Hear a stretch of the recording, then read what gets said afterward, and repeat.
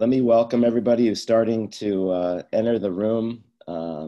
This is Dr. Craig Liebenson. This is our 8th webinar in this series about high-value musculoskeletal prehab and rehab, the TeleHealth Challenge. This is a very, very special one.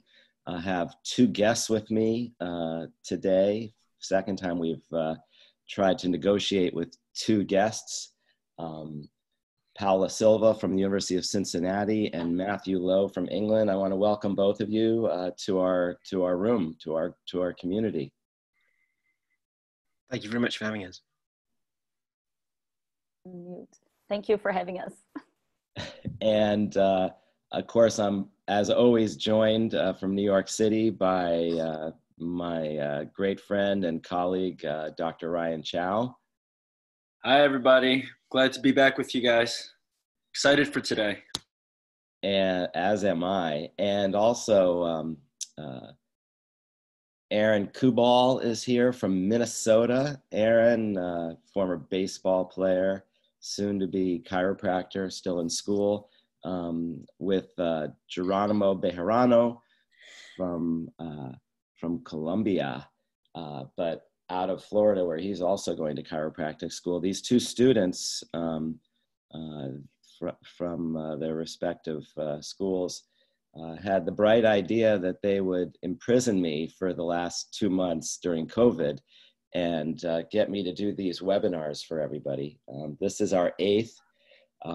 There'll be 2 more after this as we bring back Rachel Balkovec for part 2.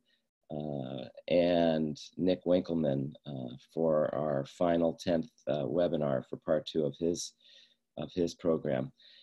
But I think Aaron's going to go over a couple ground rules right now about questions because we do want to make this an interaction.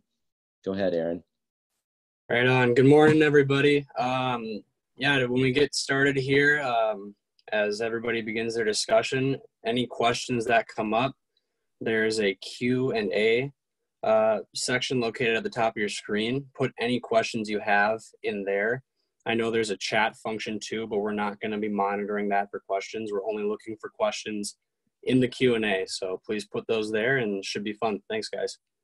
I also want to add that anybody who really wants to stay up to speed with some of the more challenging questions that we're all faced with as we try to upgrade our mindset in terms of guiding by the side and implementing best practices that we've been learning about, really should follow Geronimo on social media. He's on Twitter and Facebook and Instagram, and probably more up to date than 99.9% of people in the field.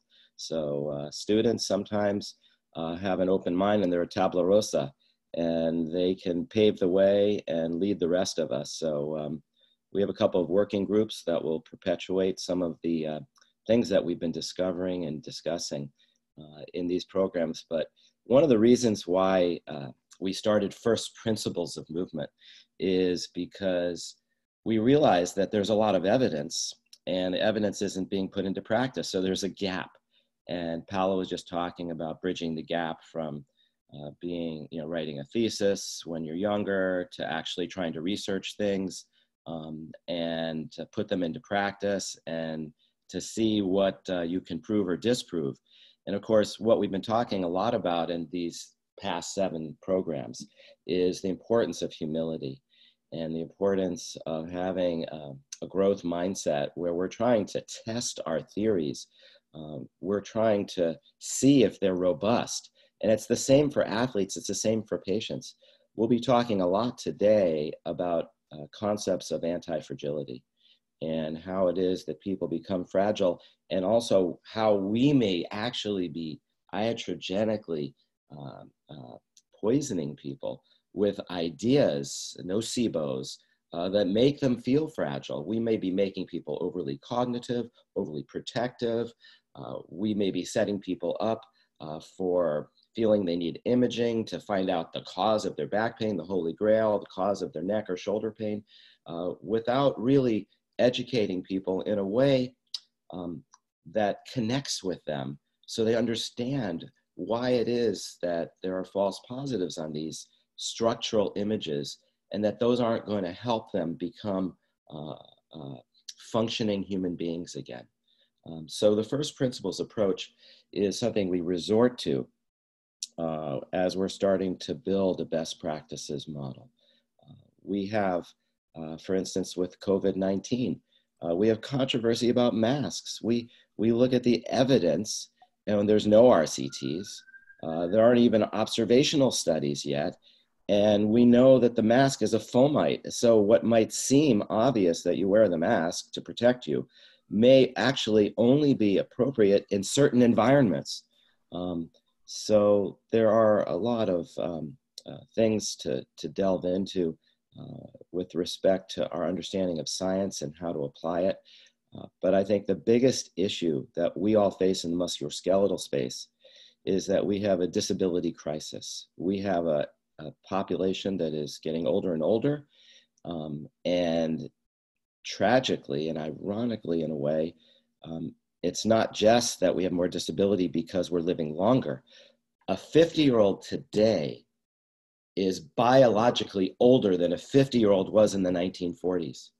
Biologically older than a 50-year-old was in the industrial period. Biologically older than a cave person was. And we know this from study of the fossils of cave people, the bones of people in the industrial period, and the x-rays of people in the 1940s, and comparing them with our scans of people today. Our joints are more arthritic today, and yet we're told that this is a wear and tear syndrome, which is a nocebo because most people are inactive.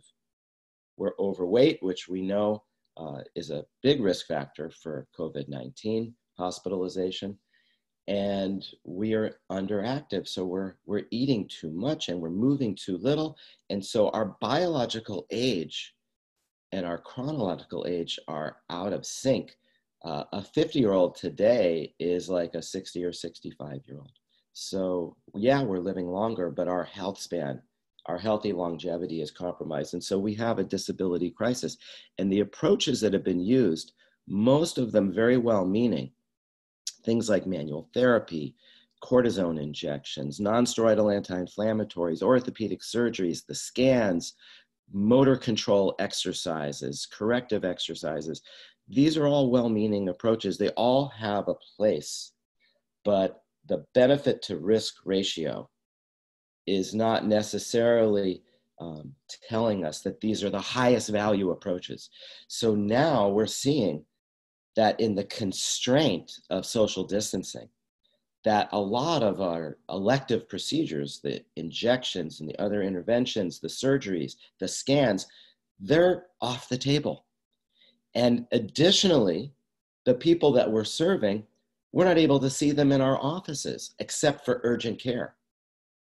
And so now we're being constrained by telehealth to guide by the side. And lo and behold, what is it that the evidence has always said is the most powerful form of management? It's empowerment. It's teaching people what they can do for themselves. So this has really been the beginning of this journey. And I think today is really going to be one of the pinnacle weekends. And I want to dive in right now. Here are some of my handles. I mentioned you should all follow Geronimo Bejarano, because he's on top of the latest. And you can find him in most of the different outlets. Here are some of my handles. You can look at this later also on the YouTube. And I'm just so pleased to have Paula and Matt with us. Matt for the second time for our eighth challenge. I know we're going to learn a lot. One of the messages that we've been going back to over and over again is this idea from Roderick Henderson about Batman and Alfred, and that it's time to guide by the side. It's time to realize what people are capable of, and that if we fix people, if we correct people, they don't learn how to take care of themselves. But we can create an environment that's safe, that challenges people at the edge of their capability, that uses novelty and variability, where the stimulus is sufficient stress to cause adaptation. And this can help people become more robust. if we follow these basic principles of reassurance, reactivation, robustness to build resilience, and of course, variability and optionality so people can handle the unexpected, so they're anti-fragile. If we follow these 4 principles, this is something that we don't need to actually be laying hands on people. Laying hands on people is very powerful. So is a cortisone shot. So is microdiscectomy. But right treatment, right person, right time. And the highest value approaches that have the broadest impact, that are good in lower and higher socioeconomic strata, that are good with athletes from pros to average Joes, these follow principles. And these principles apply to everybody. So we've been making the pivot from Batman to Alfred. And there's 3 areas that we've been hearing from you. Our basic areas that we're not as comfortable with. We're outside our comfort zone. And this is where the growth is occurring that Rachel Balkovec talked about, where we'll have failures, where failure tolerance is the secret to success. And the first is addressing fear avoidance beliefs, which make patients afraid of active care or self-care. And we see this all the time. People who have anxiety, people who have stinking thinking, who cognitively think hurt equals harm or activity is dangerous. They've been told they have a herniated disc or a narrow spinal canal, a torn labrum, a torn rotator cuff, degenerative arthritis, and even worse, unscientific terms I see every day. I write these things down. I have a deteriorating spine. I'm bone on bone. These, in many of the people that we care for, these lead to abnormal illness behavior, both from an affective and a cognitive standpoint. And of course, these individuals naturally associate hurt with harm. So their relationship to activity is compromised and they become overprotective. So dealing with this is one of the things that in the course of these webinars, that we've been upskilling how you can make that pivot. The second one is addressing patient expectations for manual therapy and or corrective exercise to normalize faulty movement patterns. A subject very close to me. I studied with one of my great mentors, Professor Vladimir Janda, bringing him here from Prague, going to Prague after the Berlin Wall fell. And we know that in the kinetic chain that there are biomechanically optimal movements, there are technical proficiencies that we want to see when somebody is under load. But what about when they're not under load? And do we have to correct all of the dysfunctions we see, or can we prioritize? Is there a time and a place? And when the patient is expecting that they get manual therapy, or they're expecting that somebody is going to correct how they move, doesn't that in itself make them more fragile? Can we not give them a positive experience with movement so that they feel more confident? And I think this is where self-efficacy is so important, to give people the confidence that they can succeed, to create a safe environment that's relatable, that is something which makes sense to them, because it's not just some isolated movement pattern on the floor with bands in some unusual synchrony. Instead, it's something which relates to them. They want to learn. You may have a grandma that wants to babysit, and the daughter-in-law says, oh, you have back pain, you can't lift the kids, so you're not going to be able to help us. Well, how can we help this grandma to be able to bend, to change the infant, to be able to carry the infant, to be able to lift the infant with more confidence, to not feel like their spine is going to crumble or that they're fragile, they're about to break. The body is built to last, it's not built to break. So when we go and fix people, when we have the Batman role, they feel better, but a lot of times it's like a cough drop. How long does it really last? But if we show a person what they can do for themselves, then they really gain that self-efficacy. And finally, there's the healthcare professionals' belief themselves that we've found something wrong. So we find all kind of things on everybody: leg length inequalities, tight, short muscles, faulty movement patterns, altered scapulohumeral rhythm, head forward posture. The list goes on, and there's certain defaults that we go back to. Looking at the butt wink during the deep squat, as an example, looking at the sway back, the fallen subtalar arch with subtalar hyperpronation. And so naturally we see all of this. We have these incredible skills of observation. We have lots of tests. And then there's the desire to fix things, to correct things, to normalize. And we're not saying that there isn't a role for manual therapy. But as Mackenzie taught, if you really understand the back problem, if somebody has thrown their back out, then if you're an expert, you should be able to guide them to put their back in. Now that's just a metaphor, but it speaks to this third aspect that's been coming up in the Q&As. What is the role of manual therapy? And what is the role of higher levels of technical proficiency? How much can you really teach a person how to normalize and optimize faulty movement patterns through telehealth? Well, we showed a picture from a quote from Rachel Locke, a colleague of ours, one of our faculty in Europe. She's in England. And Rachel said that her patient reported to her with telehealth that it was surprising how personal it was. And I think when you make a connection, and Matt's going to talk about this, when you make a connection with people, your ability to transform them, your ability to give them confidence and empower them goes through the roof. And now you gain that trust because there are ups and downs. So one of the questions that specifically dealt with these three issues was asked by Ash Mokhtar, one of our students. I've seen a lot of patients with psychological components to their pain presentation, and I wanted to ask, with people with functional limitation due to previous injuries, how do you overcome the fear avoidance associated with their dysfunction when trying to incorporate active care?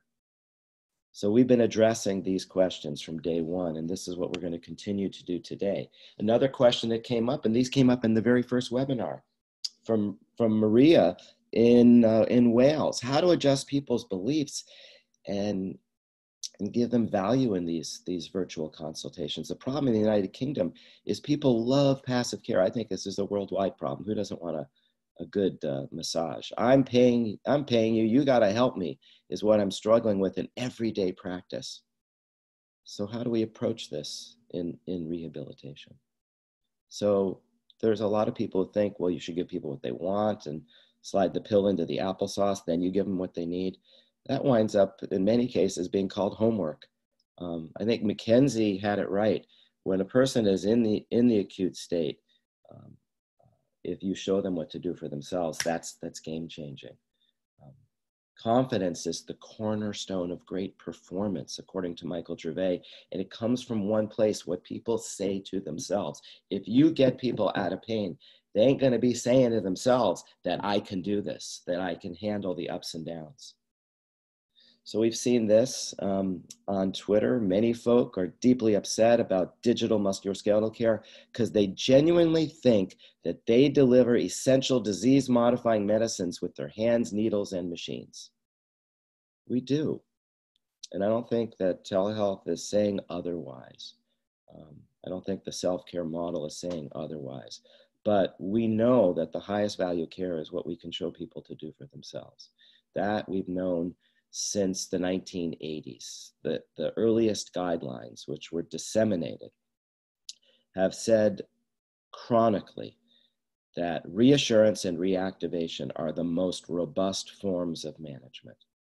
Now, our challenge and our failure is knowledge translation.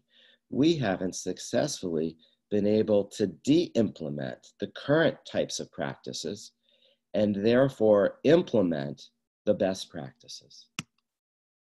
Christian Barton, a great expert, says on Twitter, we've offered telehealth for a while. It's hugely valuable. There are advantages: setting up home exercise program in people's homes, the convenience, and now helping slow the spread of the pandemic. I suspect this will change physio practice in the long term. I believe it will. I'm seeing in my own practice, and I'm just a chiropractor doing rehab, but people enjoy not having to schlep on the freeways in Los Angeles. They enjoy working from their home. There are people that aren't going back to their work, or if they go back, they're not going back 5 days a week. So we can connect with people in their homes, in the comfort of their homes. So in terms of making these changes, obviously it's very, very challenging. There's so many choices out there. There's so much information. The internet just creates a Dr. Google syndrome, and it becomes very hard to separate the wheat from the chaff. Cognitive dissonance, according to Norton and Chambers, who talk about unpacking complexities of de-implementation of inappropriate healthcare interventions, say this cognitive dissonance is a barrier towards de-implementation because it creates an undesirable state of tension stemming from the discrepancy between one's belief in providing high quality care and the delivery of an inappropriate or even harmful intervention. So we're all victims of our beliefs. And as Stephen Jobs said, we should think outside the box, but that's not such an easy thing.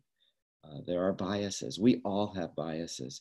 The physicist's video that I showed that talked about we should be prepared to test our theories robustly, and we want them to fail. We want them to fail quickly so we can find something that's less fragile sooner. Do we hold our own mindset, our own practice habits that we've been successful with, mind you? Do we hold them too closely? And are we not using humility to question ourselves, to learn? Are we not accepting what Rachel Balkovec called the failure tolerance mindset, where we want things to fail so that we can learn from those failures and grow? This is the humility approach, to be able to always keep growing. When we target complex ailments with silver bullet pharmaceuticals, we don't address the underlying systems level problems. We see this with COVID-19. Now we're starting to see people learn to place people prone, and the early need when people get off the respirators for rehab. Medicine will evolve by recognizing the complexity of the body and pursuing complex interventions.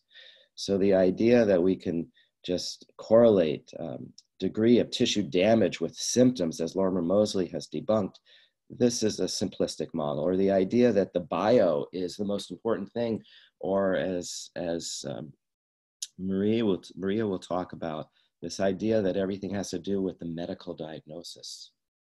In the functional sphere, a person's environment and the individual themselves are at least as important as the bio. So it really is a bio-psychosocial thing, and it's everything in between.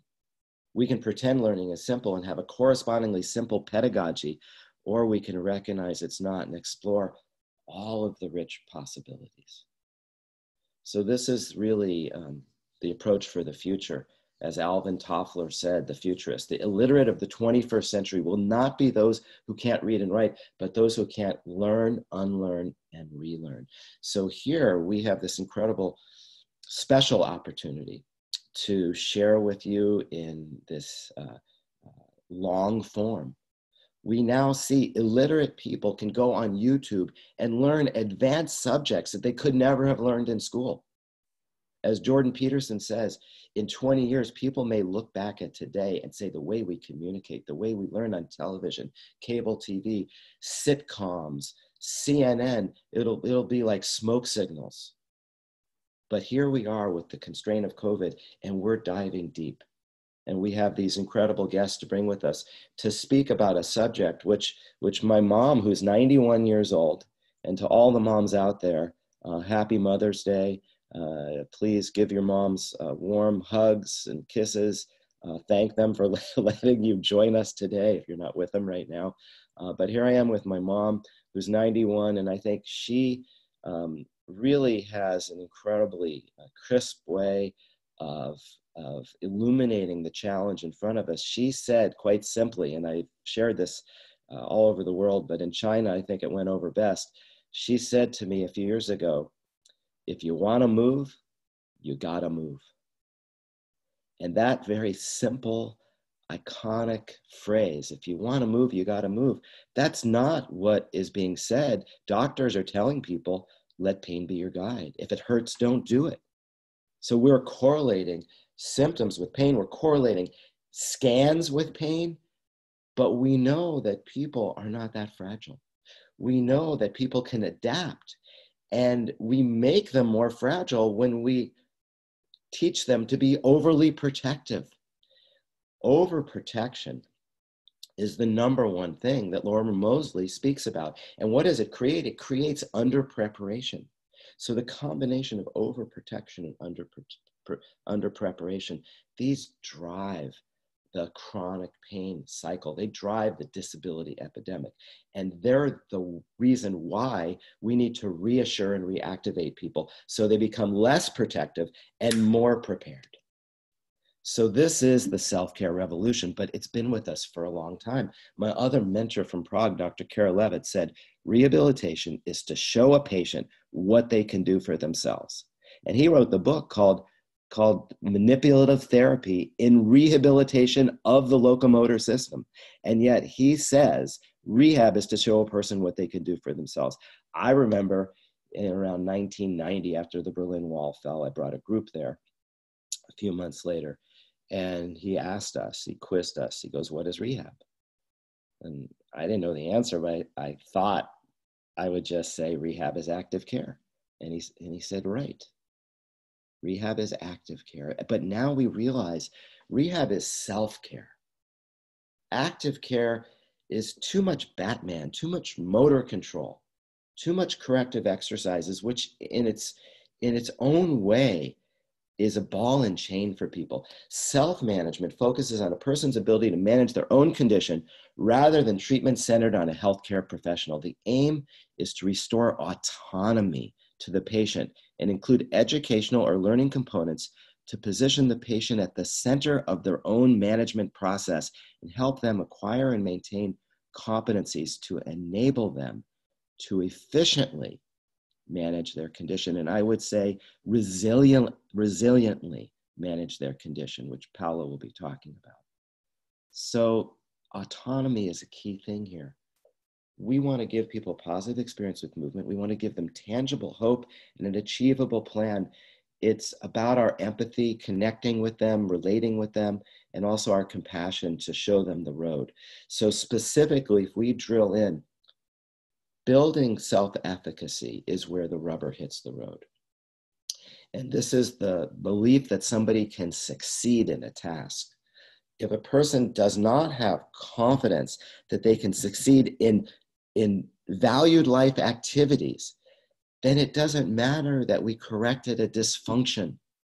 So Paula, I know you're listening to all this, and I don't want to leave you on the sidelines too long, but one of the things about your work that just blows my mind is you are so clear about the importance of thinking about the valued life activities of your patient, of their tasks, and not being mesmerized by the different kinetic synergies that we create that are almost artificial, because the person is on the ground, they're doing things where we're breaking things into parts under the grand illusion that somehow it's all going to be recapitulated and available to the person, not only in their tasks, in their daily life, but in situations where they're under stress, in unpredictable situations.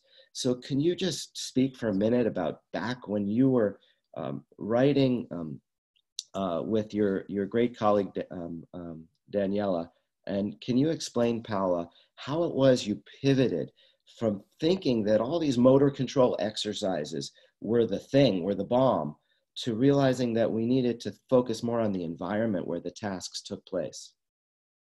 I guess the short story is that during even my PT training, and I'm Brazilian, so my PT training was there, when I was taking my first class on development, and I was exposed to Esther Thielen's work on kids' reflexes. I don't know if everybody is familiar with that, but if you get a baby on their first few weeks and you hold them up and you make their little feet touch the ground, their little feet start moving in a gait-like pattern that looks a lot like the mature pattern of walking that you and I produce when we move around the environment. After a few weeks, this reflex disappears. And because we're very organism-centered when thinking about causes, we tended to think, oh, that was a reflex that then was being inhibited by the central nervous system because of maturation. So it goes away, and then a new, more mature pattern, more voluntary pattern will come around. Except that this is just not true. So Easterthielian came around and said, maybe there is something more to it. If there is growth of this baby in terms of fat that's outpacing the growth in terms of muscular forces, maybe this is the reason why the reflex is going away. The reflex, in big quotes, the little gait pattern is going away. And she made a couple of very smart and clever experiments, which, in one of them, what she did was to, dress these babies with little pants where she could put some weights on. And without the little pants, the babies would produce the gait. As soon as she put the weight on, it would disappear. And then she did something else too. She got babies whose reflexes have gone away. They did not show the little walking pattern, and put them on the bathtub where, the weight of the body got reduced, and there the pattern is again. And then that blew my mind as an undergrad. I was, 19 years old. And I was thinking, this Cartesian way of thinking that we go from some little pieces to the pattern that we see does not seem to make sense, right? So there is this very close coupling of the context with us in what patterns do emerge. And we have these movement primitives that we put to work to produce functional patterns, right? And over time, we learn how to do that more effectively, to create those effects in the environment.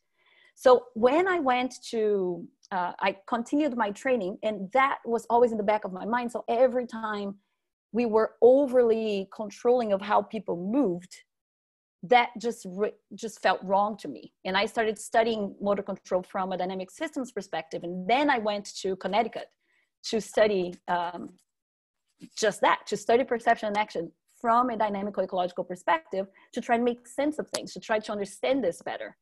And I guess that journey was what deconstructed to me every single thought that interventions that were too focused only on the individual, without considering pretty seriously the interaction between the individual and the environment, and that symbiosis, right, between the two, would fail us, right? And sure enough, evidence kept coming up again and again and again, showing we're failing. See, this is not good. We need to move to activity-based therapy. And of course, that comes with its own mysteries and challenges. Like, how do we implement those then, right? Without throwing the baby away with the bathwater, because it's not that the components go away, right? The components are there. They're part of what is contributing to the movement that we see. But how do we harness them in a way that allows people to move effectively across a variety of environments, which brings in the resilience idea, right? How do I prepare that individual to let the environment harness what's within them to produce the outcomes that they intend to produce? Wow. I think that was kind of the journey. I got disturbed by teachers really early about this reductionist view, I guess. What was Daniela's influence on you? Daniela. Dani and I were colleagues in Brazil. So we were PT friends, which I was one semester ahead of her on an undergrad. And then I went to, so we both got mixed up in this together from the get-go. And then I went to Connecticut before her. So when I finished my PhD, that's when she started. So we've been kind of interacting with each other for a long time on this topic, and exploring this together for very, very long. I've been reading and rereading the paper that the two of you co-authored for the last couple of years, and it really inspired me in making some major changes in the third edition of my book, Rehabilitation of the Spine. I tell people, and I mean it, that the second edition was so oriented towards motor control and corrective exercise that people who have it should burn it. I mean, I feel that it's actually the wrong message. I don't even feel that it was, I know it was a necessary part of my journey, but now I can appreciate that breaking things down into parts and correcting those parts and assuming that that was going to transfer to sport or activity was fool's gold. And this whole emergence of dynamic systems theory, where we understand the person and the environment and the task and how they're all interacting, has changed the entire way that I perceive my role with my patients. So it's all about the environment, creating a fun environment. Like Dr. Seuss says, it's fun to have fun, but you have to know how. And guiding by the side and not using internal cues and having feedback. So we don't use our words. We put a valve slide or a ball on somebody's back when they're doing a plank or a crawling maneuver. And now they learn to control their pillar better. They figure it out, they fail, it's a game, and then they buy in to the growth mindset that Rachel Balkovec talked about. So I want to share with people a little bit more about your background before we go forward. This is just a brief bio for Paula, because I know that many of you are probably not terribly familiar with her and her colleague Daniela Vaz's work. But if you email me, I'll send you a number of papers. Paula's primarily dedicated to the scientific study of the coordination and control of human movement with the overarching goal of understanding and promoting human performance. One arm of her research program aims to develop fundamental theory and knowledge about the perceptual motor processes that support the coordination of body movements and their adaptation to task and contextual demands. Her interdisciplinary background in physical therapy and psychology uniquely positions her to pursue this knowledge with an eye on its application and implications to practical problems in rehab and sports medicine. She has leveraged the results of her own research and that of others to develop in the past 4 years innovative models for promotion of functional performance of individuals with movement-related disability and for injury prevention in sports. This second, more applied arm of her research program focuses on the design of innovative technology-based assessment and intervention methods that leverage advanced theoretical knowledge about human performance in the service of relevant public health challenges. So again, I'm so happy to have you with us. Well, I'm very happy to be here. And to introduce you to people from all over the world. We have Jeff Kubos is here from Alberta, a dear friend and one of the smartest people in the room. Graham Allen from the UK is here as usual. We have people from Panama, Natasha Allen from Scotland, Lampros again from Cyprus, Beline Bowles from Bolivia is joining us again, and a very special person, a chiropractor in New York City who interviewed me recently, Emily Kibbert is here. Julia Wieldy is here from Switzerland, no doubt with Tomas Regas. Kylie is here from South Africa. Thank you for coming again, Kylie. Megan Pomeranski from Winnipeg. Mark Templeton from South Africa. Denise is joining us from Istanbul. Denise Senol. So many people. Giovanni Frapporti from Italy. Jake Joyce from Wales. Walter Brown from Buffalo. Somebody we may call on later, an expert himself in some of these areas. Paula, Ian Kaplan is here from Florida. Andy Bear is here. We have people from Venezuela, Humberto and Antonio.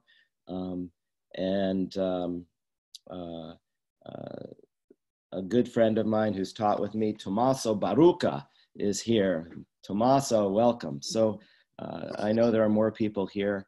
I don't have a chance to call you all out, but we're really grateful for the international audience, and I'm so happy. I'm so happy, Maria, to be able to introduce you to this group. So this is something that impressed me a few years ago, and it's from two physical therapists, Harding and Simmons. To increase confidence, patients need to attempt something previously feared, achieve it, and recognize it as their own achievement. Independence and control are fostered by teaching people to self-reinforce and to attribute their gains to themselves. So this is to one of these questions that we started with today, about why it's good to guide by the side. And I think the answer is right here in front of us. If people don't fail, if they don't struggle, if they don't accomplish things on their own, if we don't set up the environment that's fun and playful for them to do this in a non-threatening way where they feel safe, then whatever we teach them isn't going to stick. It's not going to transfer. It's not going to hold up and make them anti-fragile. The next time they have a stress, they're going to forget all about how to brace their spine or whatever it is. So this has always really been my mission, to create an environment in which every person feels valued, inspired, and challenged. Beginning from their first visit, they should leave with renewed energy, tangible hope, and an achievable plan of action. And I think this is a crucial part of the whole process of building trust, because in the early stages in rehab, we know that symptoms, the red line, goes up and down. This slide shows 8 weeks. It could be longer. A tendinopathy, according to Christian Thorberg, could be 5, 6, 7 months of up and down. But we can focus on changing things functionally that will eventually make the person more resilient. And so how do we get the buy-in? This is always the challenge. How do we get the buy-in? If we're offering them cough drops, if we're making them feel better temporarily and then they have a flare, we're doing it with our passive care, then of course they're going to opt out. But if we explain to them why it is that we're doing what we're doing, if we explain to them the gap between what they need and what they have, if we show them that they have some shortfalls and they lack certain integrities that we can build up, and we start to build those things up, this gives them something to hold on to. These are what Dan Pfaff calls the landmarks of progress. And he says it's not about timelines unless it's a fracture. Most tissue injuries, most musculoskeletal pains, the recovery is hard to predict. Lorimer Moseley was asked a few weeks ago, and what was his answer about predicting the future? He says, I don't know when people will get better. In that, he's in sync with Niels Bohr and Albert Einstein. Bohr very famously said, the hardest thing is to predict the future. Einstein didn't like it. He wanted more predictability. He couldn't stand that, but he accepted it. And so showing people that symptoms may come and go for a time, but that we're going to have a plan, and it's an achievable plan, and it's a safe plan, and explaining why we're building up their squat, why we're building up their hinge, why we're building up their lunge.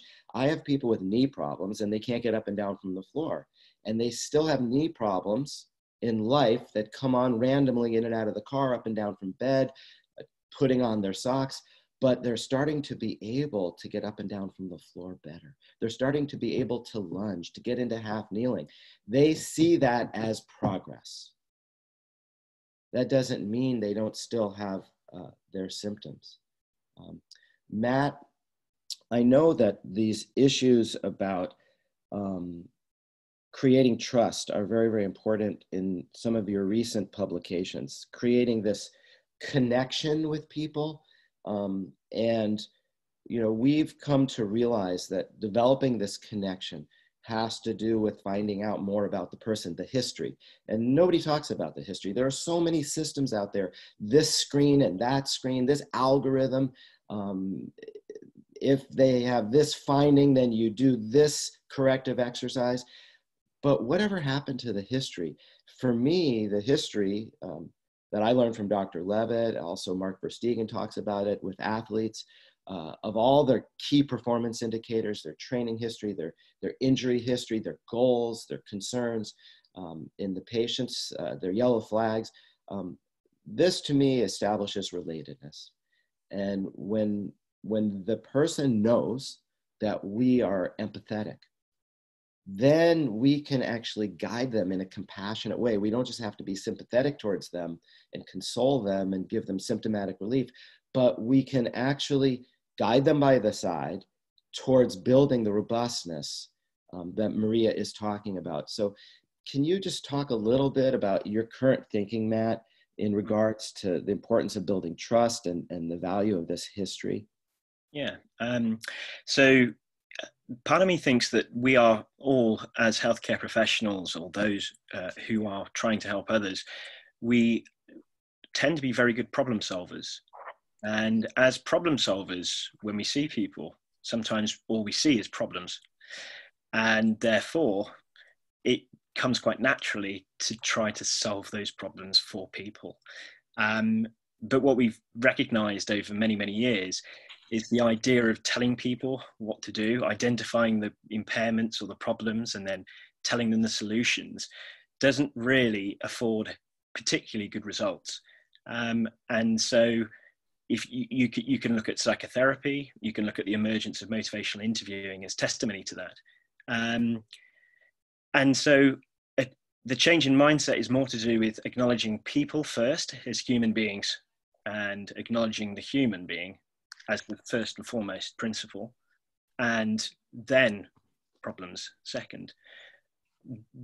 Just purely that change in mindset changes the quality, consistency, and the genuine curiosity that foster in us as human beings to others. And that in itself, I think, creates an environment to follow on from Paula's fantastic history herself, create the environment that fosters the relationship. And I think it's that genuine, it's a genuine tendency for us to want to help people, but suppress that, because I think we should be acknowledging the humanness, the nature of humans first, and then the rest comes. I love that.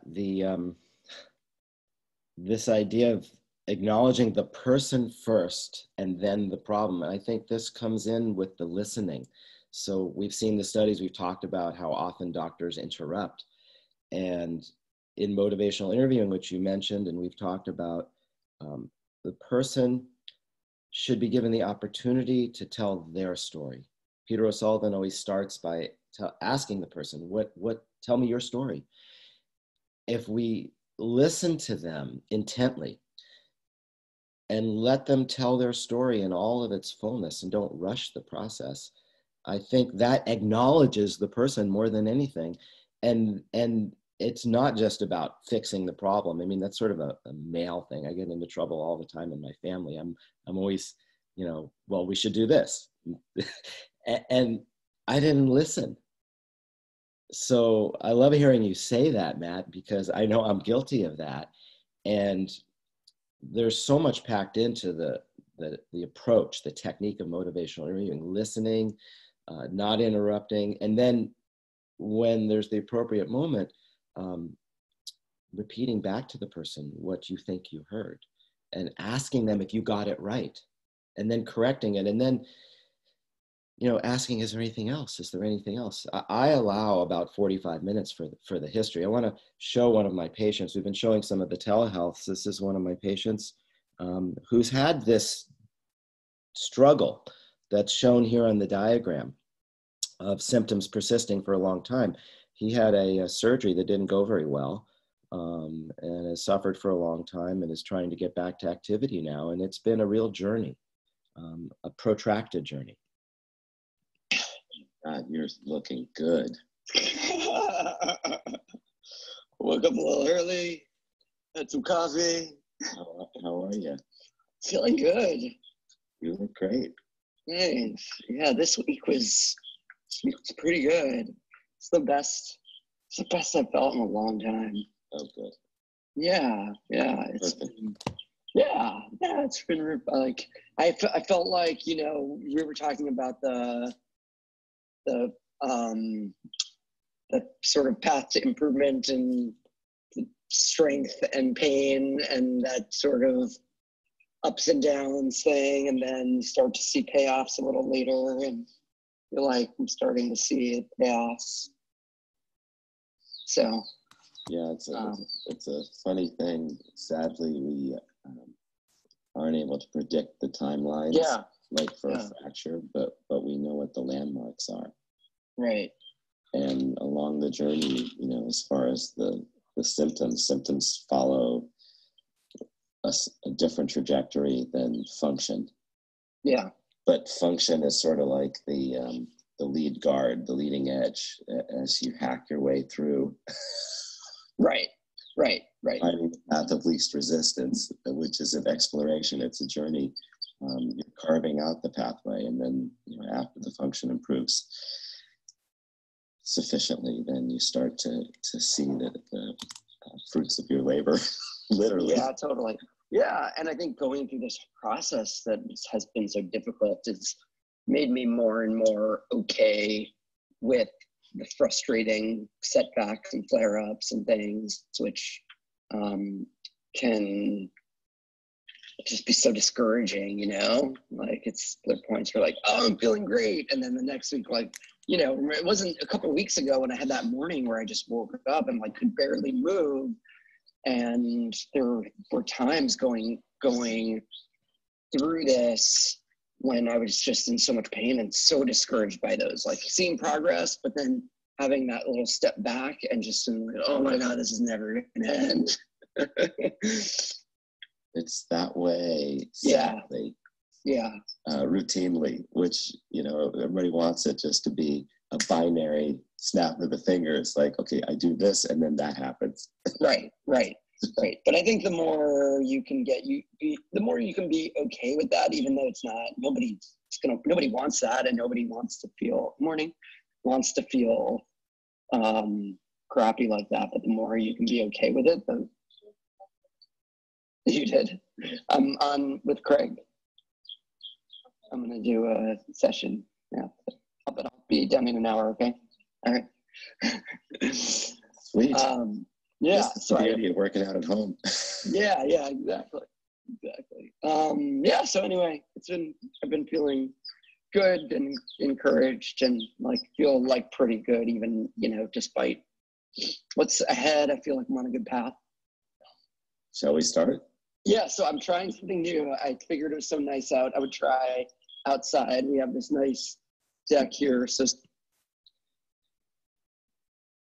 So Matt, I just want to throw it back to you just for a sec.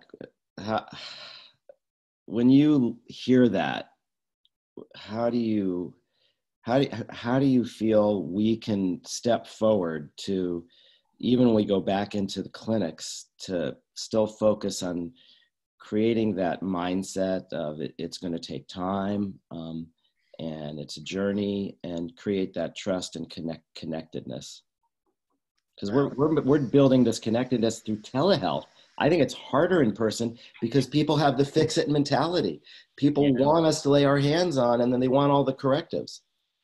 Yeah, I think drawing attention perhaps to how we as adaptive humans take time to adapt. This isn't something that, we're not robots. It's not like something that I can take a piece out of me, hold on, let's get a new one and put it back in. And then, as you say, it's that fix it quick kind of idea.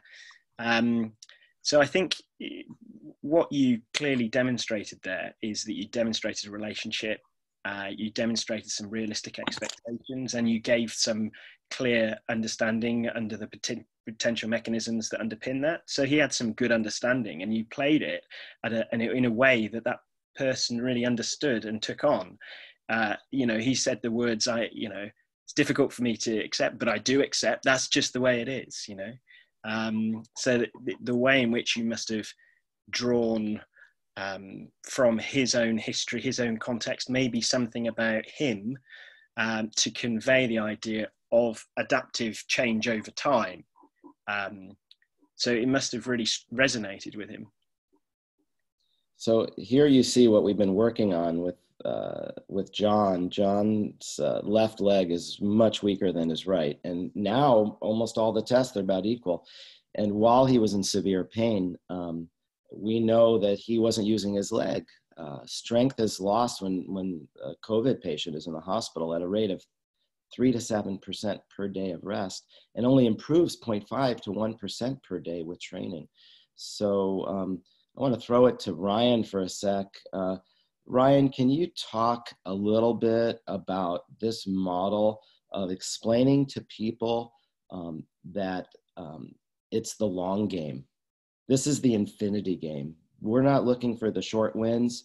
Anybody can do fix-it manual therapy, and we're happy to do those things as an accessory. But the main thrust of what we're doing is helping build a foundation, a rock solid foundation that's built to last and not built to break. How do you upload that mindset to your clients in Lower Manhattan?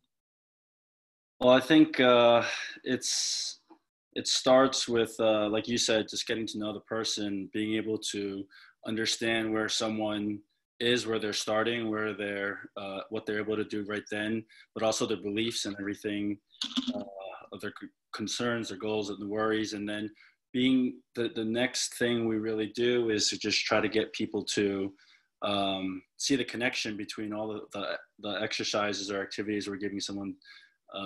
And that is a process of onboarding them the importance of, let's say, a squat pattern, a lunge pattern, a hinge pattern. And we show people how, this is a term I learned yesterday, is that their patterns are low functioning, not dysfunctional.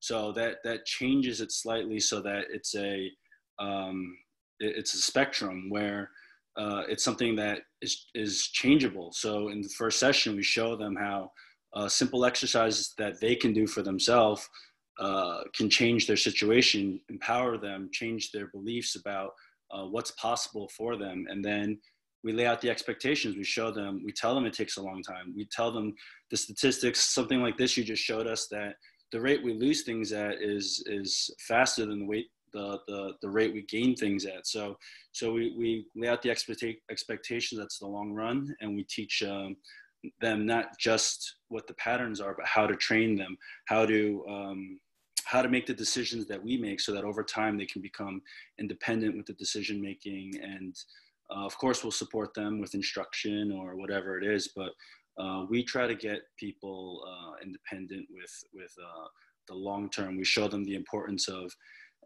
exercise, movement, and proper rest and recovery for not just their pain. At first, it's their pain, like you said, it's the gift of injury, but we talk to them about how there's also added benefits of reducing chance for cancer, cardiovascular disease, falls, osteoporosis, everything. So it's very resilient and to be active and to have a great lifestyle. And so we, over time, we relate that to their goals, their concerns, and those worries. And then usually people, they like that story of hope, and we guide them along, and usually we get good results with that. I like that. I think the title of Professor McGill's book is very wise, The Gift of Injury, because people come in wanting to know why they have pain and what are we going to do about their pain and how long is it going to last and what do they have to do, what should they be careful of, what should they avoid. And it turns out that, lo and behold, the process is one which is actually going to make them younger. We're actually giving them something that is more powerful than any pill in terms of preventing future diseases like hypertension or type 2 diabetes or even cancer, and will prevent falls and frailty, all because they came in with a hip problem. And we're treating it in an active way rather than in a passive way. So one of the things that was part of the pivot for me was brought out in an interview with Emily Kibbard. she asked me to talk about Gray Cook's concept of move well and then move often. And so one of the things I said was, does move well really matter as much as I learned from Professor Yonda, or I taught myself, or Gray Cook teaches? I would say it doesn't matter as much as the social determinants of health, which is something that Ryan is beginning to approach very gingerly. Lifestyles are one thing, but then the social determinants of health, that's a whole nother thing. Are there green spaces near you where you live? Is there safe parks for low-income people? Do we have bike paths?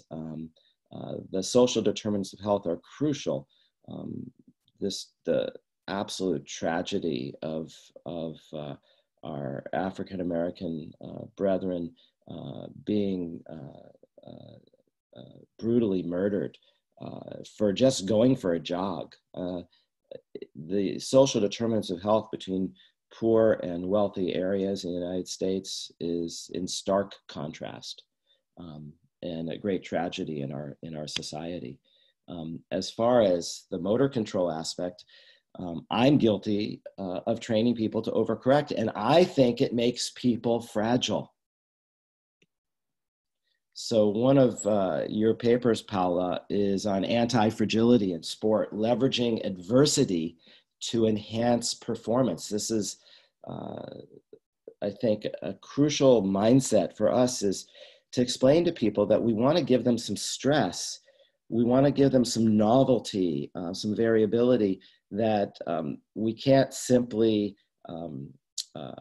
assume that we're going to put a hot pack on, do a massage, do some low load exercises that are biomechanically correct.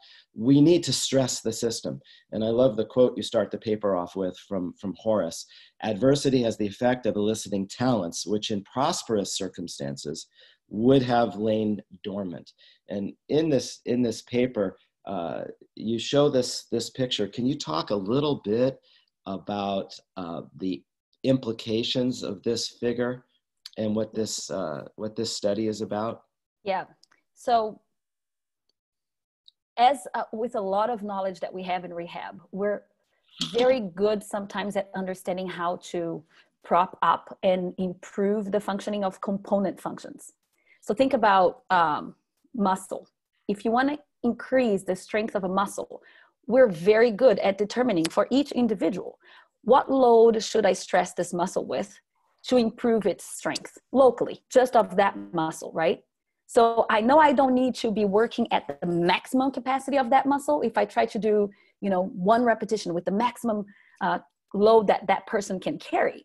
That's not typically what we need to do to push that muscle to, over time, be able to withstand larger loads. We can train it just above its optimal, we can challenge it, make it challenging without taking it to its limit, right? If you do too little load, then it doesn't develop, it doesn't grow. If you do too much, you may end up straining that muscle. So there is an optimal level that you need to train the person at, right? The thing is how to blow, when we start talking about activity level training, we have no idea how to define. We say, oh, we need to challenge them, but how? Is there a methodology? Can we ramp it up from component training to performance? The same kind of logic. Can we set up in our testing of our patients a way to measure their performance, which is the y-axis, and vary the complexity of the environment systematically and see how is it that they're responding? So the test that we've been working with, that we just got a grant to develop, is a navigation in a complex environment for athletes to start preventing unwanted collisions, which is a very large reason for injury in sports. Not collisions that are intended, but those that they don't see coming for some reason, because they're not attentive enough to their environment. So imagine an individual needing to go from one place to another, to a waypoint, as fast as they can while avoiding contact with obstacles. And we're creating this in VR, and we have avatars, which are the opponents, that are driven by dynamical models of locomotion that allows them to be responsive to you. So you become some kind of attractor to them such that they try to intercept you. So they're trying to get after you. And we make them do that in different ways. So some of them will only start going after you get to a certain range of them. Some of them will, from the get-go, just try to rush and intercept your path. And your goal is to kind of get to your waypoint without colliding with all of these different opponents. But we can make that environmental complexity increase systematically, right? So I make you go and there is just one opponent, then I can give 2 opponents and 3 opponents and 4, and see how your performance goes. So if you start getting 4 or 5 opponents in there, and now all of a sudden you're colliding and your time to complete the task becomes way too large, larger than the minimum we give you to do, the maximum we give you to do the task, then you say, oh, maybe this is too much to stress the system, right? I need to find, so that blue piece is, the amount of environmental complexity that we would offer that participant at the beginning to see if this is sufficient to start promoting growth, right? To start promoting their ability to be attentive to the complexity of the environment while performing some task that's relevant to them, like meeting a teammate at a waypoint, for example, or getting to a waypoint in a particular time. So that's basically what we're trying to set up. How do we assess people's performance under a variety of stress levels? And then you can do that for whatever task you can imagine. This is supposed to be pretty general. So if you're thinking about carrying weight for people with back disability, you can think about that x-axis, the environmental complexity, to be, boxes of different sizes or boxes of different weights, and see how the fitness level changes. And that may not be pain. It could be pain, but I would advocate against looking at pain on the y-axis and really looking at how they're recruiting those degrees of freedom under those different conditions, right? So maybe with a low weight, people are able to use their full back in a nice way. All of a sudden, when that weight, increases to a certain level, all of a sudden they're bracing, they're not there. You begin to see signs that they're using that restrictive mode of control that we want to avoid. Maybe you don't go there yet. So you can start stressing them, at a lower level than the maximum they can achieve successfully, with the hope that we can accomplish over time that desensitization, right? In a way that is very specific to the patient. So that's what this kind of curve is supposed to indicate. That's what we're trying to do and develop a methodology, is to systematic assess people's resilience, which is basically the area under that curve. Like, how much environmental complexity can you handle in a particular task? So what you want is to increase the area under that curve over time. Wow. So you wouldn't put pain on the axis, but eventually they would become less sensitized. Well, that's the goal, but Yeah. I would not think that pain we target directly, right? To me, that's kind of a byproduct of you using your system more efficiently, right? So instead of making it about the pain, yes, you make it about how is that person using the body in a way that is flexible. Because, I worry about us moving away completely from mechanics. I'm not saying we focus only on that. I really loved how Matthew talked about it, how Laura Marr talked about it. I mean, the mindset of how we think about cause and effect, that, for when you have a salient outcome like pain, we want to find a salient cause to that we can kind of one-to-one linearly correlate the two. That mindset, I think, is killing us, right? That mindset is not good. We know that from many, many evidence out there. However, that does not mean that having a body that can provide many, many options for performing a task, and that every time you do the task, you do it a little bit differently because you're able to adapt to the circumstances. That's good stress for your body. If you're using a restrictive mode of control where your goal is simply to prevent a particular movement that you decided will cause you pain and harm, that's a whole different way of organizing your movement. And you might be actually localizing the stress too much on certain places. And then you might lose mobility on other places, that when you try and move in that way, or accidentally you can't control and a particular stress happens, that stress is interpreted by your brain as, ooh, that's too much here, right? Because your tissues are changing. The way the stress is spreading through your body is changing. So the inputs are changing too. And they're part of the story. They're not all of it, but they're part of the story potentially, right? And then, of course, you know, the way you're controlling your body will have a huge impact on how stresses are distributed. I think if you're controlling your body in a way that, you know, makes available a family of solutions for task performance that, you know, your body selects according to context, that's a healthy mode of control that we should strive for, instead of a mode of control that's restrictive, that you're just using one thing, one way of moving. So the evidence is like very clear that, you know, staying in one position for the whole day is bad for you. Rest is bad for you, right? So you want a variety of stresses in your body, right? So that's what I think the functional mode of control can actually get you when you're not, you have to yield control to the environment, basically, to the constraints in the environment, instead of you trying to decide which movement you're going to use, because your goal is really not to feel pain, right?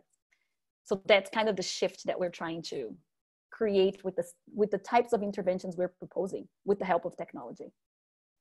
So when people are anti-fragile, then they have more options. They have more options. That's right. So that's why I think when we say, you know, manual therapy, let's throw it out of the window because it's passive.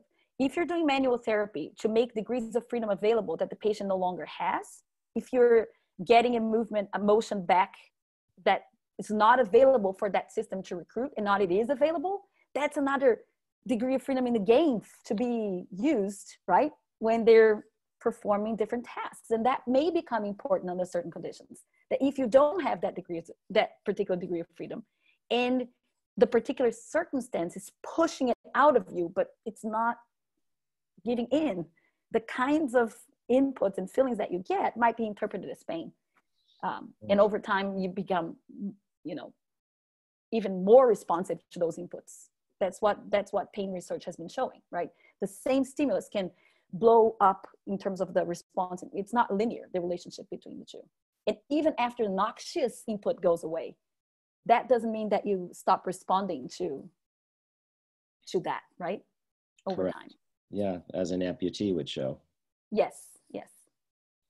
So this is fascinating to me that you're taking in Talib's work. And we talked about Talib's work with Lorimer Moseley, and he talked in a similar language as you about finding the sweet spot. Not too much and not too little. Not too little. Varying stressors. So we have the flexibility in your language. And I love what you're saying about this human desire for there to be a one-to-one relationship between these are your symptoms and here is the cause.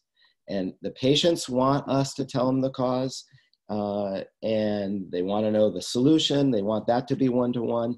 And us as healthcare professionals, we get seduced by that. We get blinders on. Matt, I wonder if you can comment for a second about how this just makes us a hostage of this linear thinking, when in reality we're dealing with complex systems. Yeah, absolutely. Paula, that was amazing. Thank you for that. So, you know, I just wanted to kind of respond thinking about open and dynamic systems. So when it comes to open dynamic systems, we know that certain, you know, we can't, causality, the nature of causality in open systems are going to be nonlinear. And this talks to exactly what you're describing.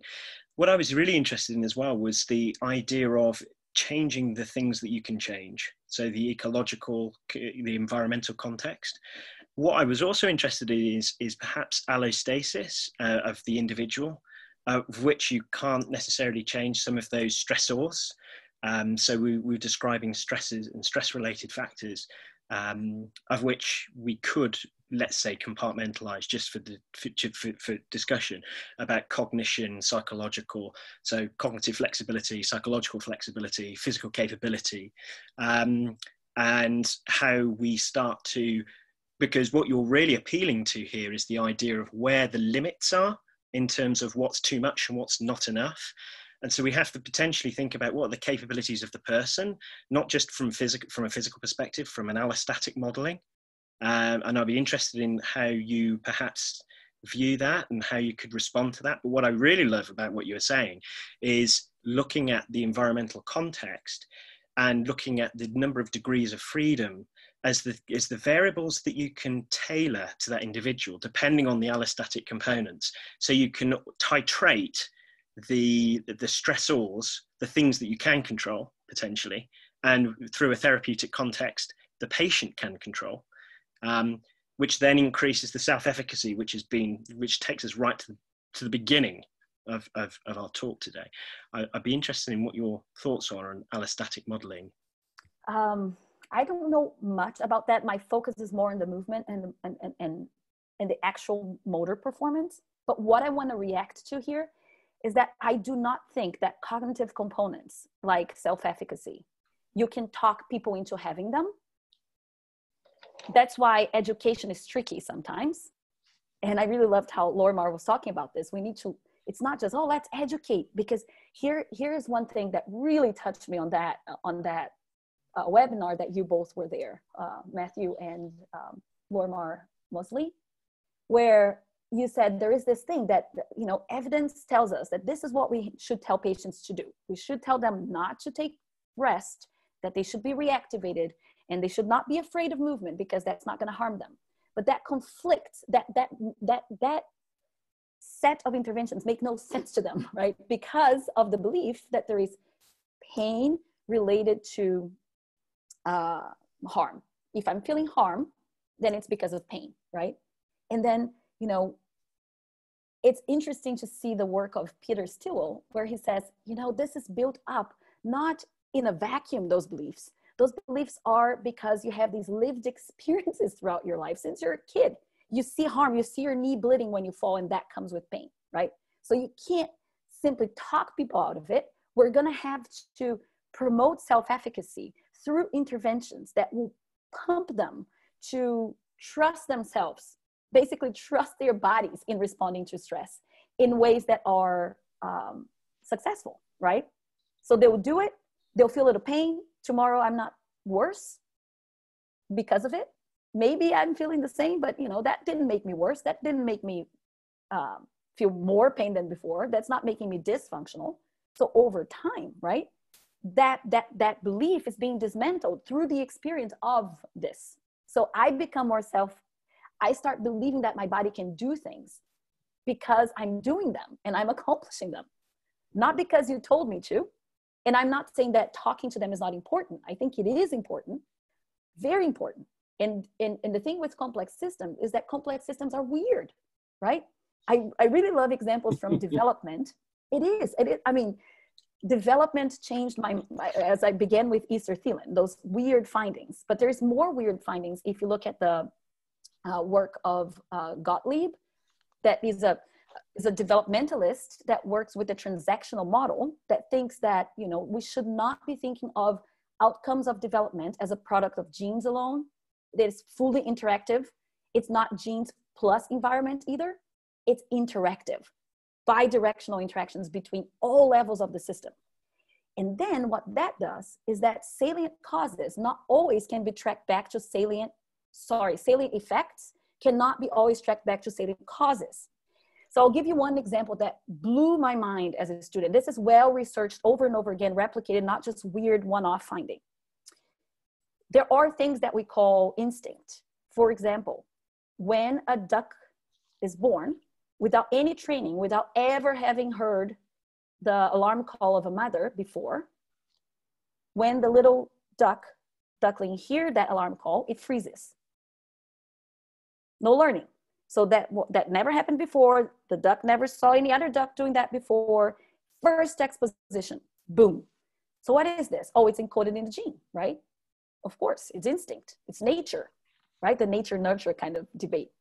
But what Gottlieb begins to show is that if you devocalize the little duck when it's inside the egg, such that the little duck cannot hear its own vocalization, not the mommy's, because his ear is fine, the little duck cannot hear its own vocalizations. turns out the duck is born and doesn't respond to the maternal call. It's weird relationship between these subtle experiences that we don't find a logical relationship to the effect. But somehow, if you don't get that one experience, your system is not harnessed in a way that will allow you to express that species typical behavior. Now, the beautiful thing too about complex systems is the flexibility. Okay, you didn't hear your own vocalizations, but then you're reared with little other ducks where you hear their vocalizations. Oh yeah, then you can respond to your mom again. So there are multiple pathways to get to the same thing, right? So I think, patients should be exposed to those narratives too, that, what they're feeling, even though we can't find a salient cause to it, even though people are saying, oh, we find nothing on your x-ray, that means it's here. No, not necessarily. There are subtle changes to your body that is making your brain act in ways that are not helpful to you and to explore your body, and that happens. Subtle causations that are not in x-rays. They're not salient causes. So I think that is helpful to change the mindset, but I don't think that's sufficient either. I think the self-efficacy will come through exposition and successes through that exposition, right? And the thing is that we need science there because we have no idea how to figure out what that optimal level of stress is. We don't have tests that push people because we're just after finding that normal pattern. Oh, it's abnormal, so let's fix it, right? So we don't have a situation where we're letting people respond under various levels of stress that will allow us to kind of create that curve and see what their adaptability looks like, right? Under stress. So I don't know if I answered your question. And I think if I didn't completely, it's because I don't know enough of that level. I'm more focused on the motor pieces, but I don't think cognition is out of it. I don't think self-efficacy is out of all of that talk. Wow. Paula, that underscores some of the work of Annie O'Connor, whose book, World of Hurt, talks about violating the person's expectation that hurt equals harm. So that's the exposition I think you're referring to, where we create an environment with graded exposures to feared stimuli, and we violate their expectation that hurt equals harm because the next day, even if they're not better, they're not worse. They didn't break. So we're debunking the idea that they're fragile. We're changing the whole story that, oh, you're broken, you have a narrow spinal canal, you have to avoid this, or you have to do this specific thing. We want to inculcate what I'm hearing you say, the flexibility. We want to discover that we're less fragile. And that's part of the journey towards becoming anti-fragile. And that's why I think, exposition therapy has worked, not great so far, but it has some positive effects, better than placebo. But what I think, I think we should use psychologists to help us with that piece. But what I really think is that we need ways of activating the patient and exposing them in ways that are helping them recruit the degrees of freedom that are available to them. And I don't think mere exposition does that, right? Mere exposition that psychologists can do, I think is good, but I think we can still contribute. And maybe this is me being attached to my own profession. And of course, I'll be open if evidence begins to show that, nope, it does the same if you do it your way versus just a psychologist exposing. But I do believe that there are ways that we can expose them to particular patterns of movements that they are afraid of, but we believe it's a degree of freedom that's important. In back pain, for example, they don't want to flex that spine, right? They don't use the what they call the hip strategy is not used enough. People they're taking away that degree of freedom. I think it's useful to help them get that back and exploit that, and expose them to that particular thing that's not being functional. If it can be recovered, if not, then exposition is all we can do. But if you have a degree of freedom that can be recovered and get it back to the game, why not? Why not do that, right? And have that available to your system to harness when you're doing things. It's not that I'll never try and tell people, oh, when you pick up a box, you have to use this. But we can create exercises that recruit that degree of freedom and be creative about it. And I think biofeedback technology, and the way that some colleagues and I are working on, is great, because you can map the particular movement that you were intending the patient to do to simple stimuli in your field of view. And VR is great for that, right? So my colleagues, I collaborate with them, but they developed that for ACL. When you're squatting, you try to try to improve form, because form is important for stresses in the ligament. So you don't want them to valgus too much when they land. You don't want them to use too much trunk forward. So you want to exercise them on that good form. And that's sort of icky, because if we're giving them 7, 8 instructions about how to squat, now we're doing let's focus on the micro, which we know it's not good for learning, chokes them when they're under stress. We don't want to do that. So what did we do instead? Well, they're wearing a headset where they see a little square. In each corner of the square and some other points in the square are moved by biomechanical parameters that we think are important in squatting. So we tell participants, for example, participants in our study, squat so as to preserve a square. If you're squatting and it's kind of changing shape, that means it's not good. Find a way to squat so that you create that square there. And that's how we control movements from a dynamical perspective, right? What do? We move so as to create perceptual effects that are meaningful to us, that's telling us we're getting our task done, right? So we're trying to let them just discover that form. And in that respect, we help them recruit quadriceps so that when they're jumping, they don't need to count only on internal rotation to dissipate all the load, right? I hope they can have the quadriceps to use too. And sure, if they're jumping and there are people around, they might do the valgus in the field, but that's okay, because that was needed at that point. But hopefully they will use other forms as well that are less stressful, because they don't need to turn in, because the quads are good, right? So you want to try and just give them what they can have in terms of resources, so that those can be brought into play for a system that's fully engaged and not trying to pick up the form cognitively, right? As they're moving around their field of play. I think that's kind of the goal. You're guiding by the side with VR. Yeah, that's a kind of exposition that I think we as PTs, as athletic trainers, can do that special, right? Because we know about the body. We know the resources that are important for you to have a variety of possibilities for landing, not just one, right? I like that. So it's not like, let's throw away everything we know about the body and just let everybody go to the psychologist now to get graded exposition. I don't think so. I may be wrong, like I'm saying. I think we need testing for this. And I'm open to being wrong all the time. That's why I'm a scientist. I put these things to test, right? To see, is this helpful at all, right? In addition to just exposition, to movement, period, that anybody can do.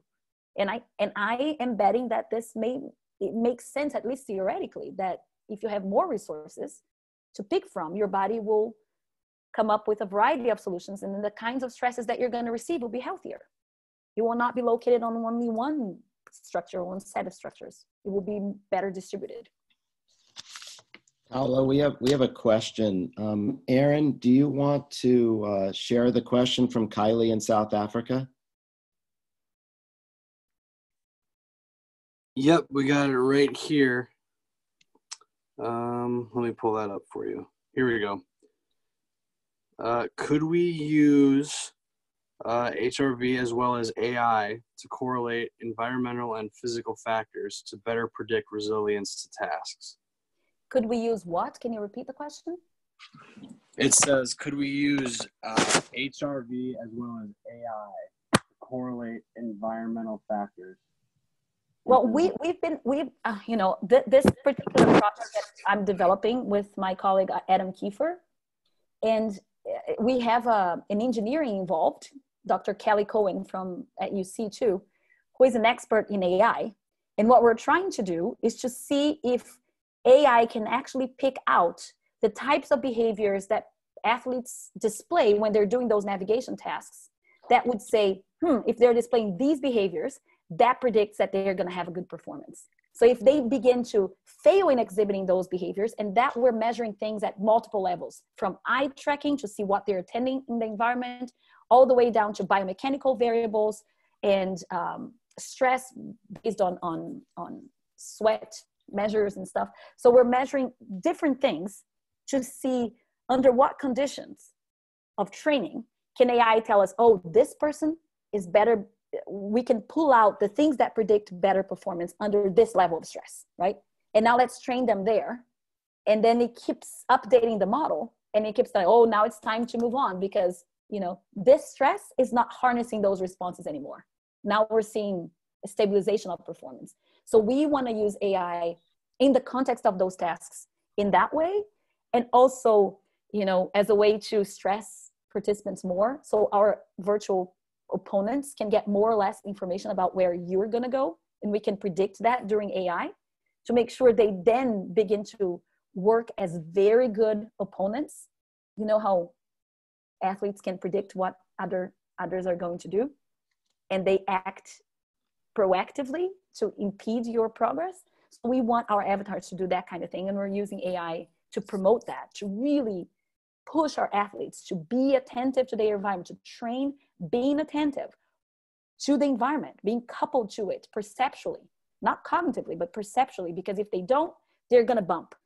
And yes, there's no cost on the bumping because those are virtual characters. So they don't need to be afraid that they're going to get hurt because it's a bunch of ghosts, right? But they can explore their capability of it, and you get really engaged in these things because you're unencumbered. It's all wireless stuff, and you get into the field. And I've tried it myself. You want to win. You don't want, you want to get to the waypoint and before the ball does, so you can kick it, right? So you're trying to do that, and sometimes you're so focused on that goal that you bump because you didn't see somebody coming to intercept you. And that unintended collision is bad for performance. So yes, we want to use AI to kind of help us identify what's the level of stress that would be better for pulling out behaviors that correlate with better performance and safe performance in complex environments. Paula, what are you showing here with these two graphs? So these two graphs, we're just trying to illustrate that if you go and you measure and you assess your patient, if you look at the x-axis, let's say at the low levels of stress, you can look at two patients and they may look exactly the same to you. Oh, they're responding pretty well. They look the same. But as you stress more and more, you can see how athlete B, as you stress them more, it pulls out behavior from them that's helping them improve performance under stress, and the other is not able to do that, right? So you have an area under the curve that's better for athlete B than athlete A. And for those of you that are, biomechanical people, that's what we do for testing stress strain of tendons and ligaments. If you think about tissue biomechanics, that's what we're trying to accomplish here. We're trying to do stress strain testing at the level of behavior. And we know that for tissue, it doesn't matter if you can reach a particular very high peak of resistance. The idea is, is the tissue flexible enough to extend in a way that preserves some resistance, such that the area under the curve is large of the stress strain curve. And that's what determines how much energy can that tissue withstand before breaking, not the peak of performance. So it doesn't matter the peak, it's how well you can sustain it across stress levels. If people are really well adapted for one thing, and that's what I think when you push for a particular form, that's what you're accomplishing. You're making them very good at one thing. But is this what gives you resilience in performance, right? And we know from research in motor behavior, the basic research in motor behavior, because I think that's my specialty really, that what gives you resilience, when you're very good at a task, you don't do the task the same way every time, even under very contrived experimental conditions. If I'm telling you to over and over again, hit a chisel with a hammer, The trajectories that you're going to produce at every movement was going to be slightly different every time. That's what experts do. They're not getting the same movement over and over again, the same. And then that's what we try to make our patients do somehow. And it's just, you know, it's not what gives you resilience. It makes you good at that movement. That's it. Matt, do you want to you want to comment here? Well, yeah, what you're saying makes so much sense. So what you're effectively doing, for me personally, is bringing the motor control, motor behavior, motor learning context into the clinic. So you're essentially looking at the wide variety of affordances, and you're making most use of the affordances associated with the environment, and you're using that as a way in which you are creating appropriate levels of stresses, encouraging variability to enhance one's ability to adapt. So it really does kind of, I think, probably asks us as clinicians a lot of difficult questions about what we're doing in practice when we're looking at repeated exercises done in the same way. It's given me a lot to think about. Can I just complete one small thing? Please. I really think, though, that we need to be, if you're doing the repeated exercise to get your quadriceps up to speed, because you want that component to be in the game, of all the possible components that can be harnessed for a task, that's okay, right? In my view. Yeah. It's harmful when you decide that to perform a given task, now to carry that box, this is how you should do that. And then the person, every time that sees a box, is now worried about the back. And now it's worried about producing a particular pattern. Yeah. That then what you're doing is taking away degrees of freedom that would allow that person to adapt. And what we see, carry that box effectively. Yeah, so do you see how that's different than saying, oh, let's get rid of all repetition? We know that to get a muscle strong, you need to repeat. Yeah. Right? Yeah. So that's fine, right? And that's not what we're saying here. What we're saying is don't over-instruct the person on daily practices. When you're doing activity level training, embrace it. Let the person, what we need, the challenge I think for us there is what's the level of stress that the person can handle to have a good experience about effectively using their body to accomplish the task, right? That's what's crucial. Yeah. At that point, you're not telling her, don't do this with your back, don't do that with your back, do this, look ahead, look this. If you start doing that in the context of functioning, you're taking away the use of the body that's most typical. When our body is functioning skillfully, we're not thinking about how we're going to move our ankle, how we're going to move our knee. When I wake up in the morning and say, oh, I need to go and make my breakfast. When I'm getting out of the bed, I'm not thinking, oh, let me think about where my back. As soon as I feel pain, that will be my natural reaction already. We can't reinforce that because we know that that's bad. And I think by giving so many instructions, when we're doing activity level training, it's problematic. Because I think we're reinforcing that mindset that's already the natural thing to develop under those conditions. And of course, the person who's fragile, they have a keen appetite for somebody telling them what's right and what's wrong, which feeds the problem. Yep. So you're teaching us just to be more disciplined, because even the expert, when they throw darts, everyone is a little different. Mm-hmm. Because the environment is never the same. The stress is never the same. Exactly. The environment is never the same. When we say normal pattern, I mean, there are things like kicking. If you look at sports trainers, they are going to tell you the best biomechanical kick, rotates the trunk, and that's, puts some energy into the trunk that you can release during the kick so you don't use only the leg. So there's this biomechanical form that's ideal. Now look at kicks that actual top-notch athletes actually do in the field when they're scoring. I mean, they're all contort. I mean, there's no repetition, no two kicks in the field of play are going to be the same. Ever, right? So we need to calm down about, you know, making them do this particular form for the sake of optimizing performance. If you want to practice a particular form for the sake of giving that individual degrees of freedom, resources to be harnessed when they are in a particular environment, sure, go for it, right? Sometimes that's needed.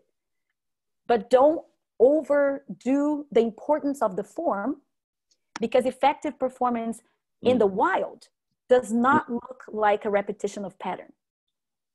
That's not what it looks like, right? That's great. I think we have another question along these same lines. I've unmuted Anna Marie.